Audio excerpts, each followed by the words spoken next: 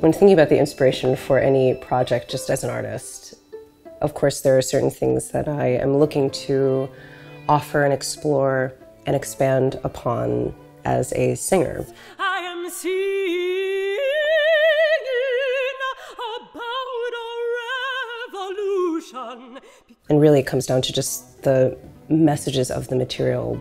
Musically, what do the words share? What are they communicating? On another level, just as a human being, what am I looking to share? What am I looking to communicate? And in many ways, I do feel that that is the inspiration for this project, History's Persistent Voice. Several years ago, the composer Jessie Montgomery and I started going through this anthology that was released just after the Civil War.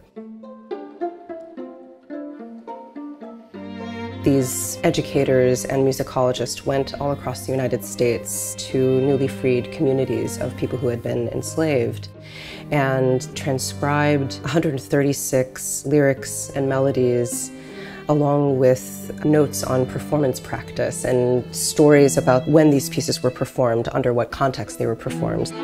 Some of them at times of rebellion, others were during spiritual church services, others just out in the fields while people were working.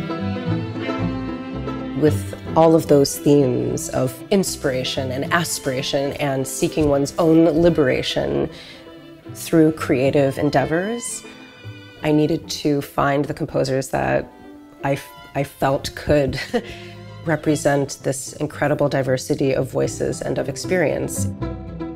And they include Jessie Montgomery, Tanya Leon, Allison Luggins Hall, Carolyn Yarnell, and Pamela Z. Yeah, it's just an incredible group of Black women who are also composers, who are tremendous musicians. Within this piece, there are world premieres, there are West Coast premieres, and also new visual art that is being made by Hannah Kim. So Julia and I, we wanted to have an immersive environment for these songs to come alive, both sonically and visually. What was important to us to have it not a singular screen, something that is a little bit more fragmented and scattered throughout the space, so it'll have this big immersive feeling, yet it feels very close to us at the same time. I work with mixed media. So depending on the project, sometimes I lean more heavily to the digital process or something that is more tangible and more analog or handmade. For this project, I wanted to be organic as much as possible. Each song is very different and each individual piece embodies different walks of life. And I'm trying to capture that emotional journey through each individual song. My through line is to try to embody the human experience as much as possible.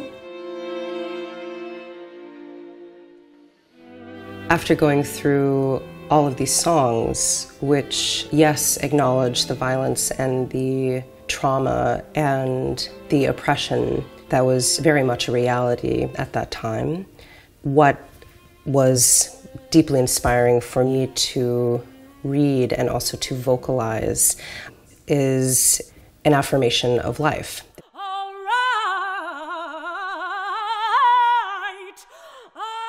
I just hope in San Francisco it will be this amazing moment of arrival for this project, which also will continue to have a life beyond it. Because with every new place that this piece is going to be performed, there is a new commission that accompanies it.